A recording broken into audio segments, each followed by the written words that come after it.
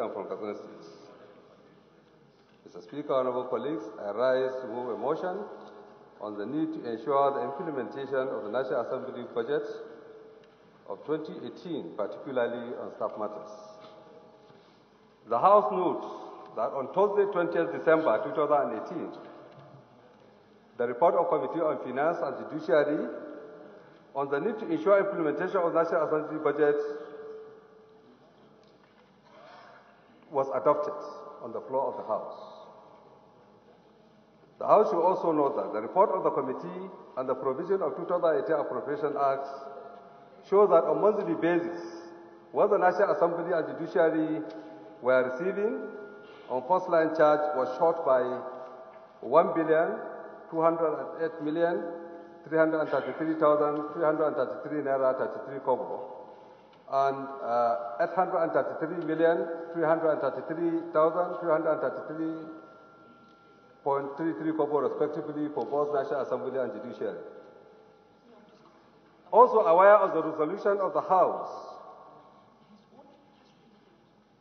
there were two resolutions then. One, to order the Minister of Finance to release 100% on the first-line charge for both National Assembly and Judiciary as captured in 2018 Appropriation Act.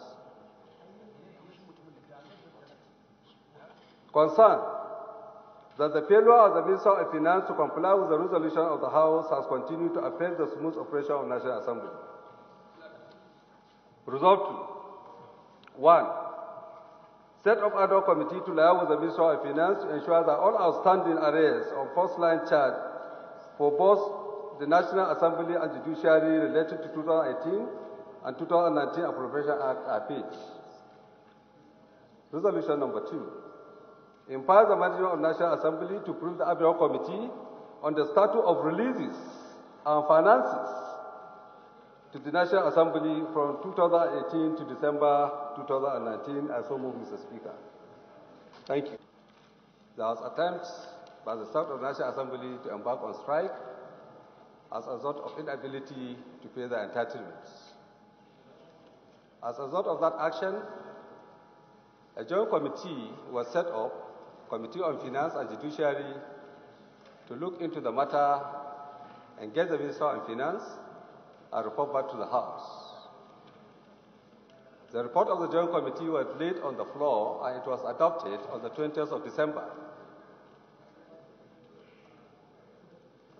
The adoption was to engage the Minister of Finance and ensure that all outstanding releases relating to first-line charge are paid. The second one is to ensure compliance, and also to ensure that this type of action is completely not repeated.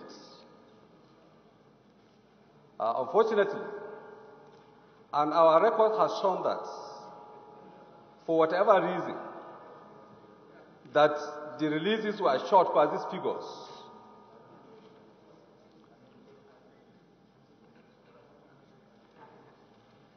For whatever reason, the Minister of Finance need to understand that first-line charges are supposed to be paid 100%. And we are aware, even within the same period, some agencies of government, like Universal Basic Education, ANEC, they release their releases on first-line charges 100%. Mr. Speaker, honorable colleagues, we are all aware that currently the National Assembly is facing a lot of challenges. And these challenges has to do with the inability for the Minister of Finance to release, for example, in the first 2018, about 14 billion naira, which is outstanding unremitted funds. That is why I brought this motion, since it was already adopted and resolved on the floor of this House, to do a follow-up on this matter. And also, to invite the National Assembly management to brief us on the status of the releases and finances so that we know the essence of financial challenges the National Assembly is facing. Thank you very much. But I would like us to understand what we are facing. What Babangida was trying to draw is the attention of the paucity of funds in the National Assembly, to my understanding, of which I can subscribe to, because until now, most of our legislative aides have not been paid their entitlement of severance. My own have not been paid. And I know many who have not been paid. I know some of the staffs, permanent and ad hoc, working with us, complaining of some of their dues that have not been met. So if this is the case, there's no problem for us to investigate, find out the releases of finances due to us as budgeted. Is it proper and is it being accomplished?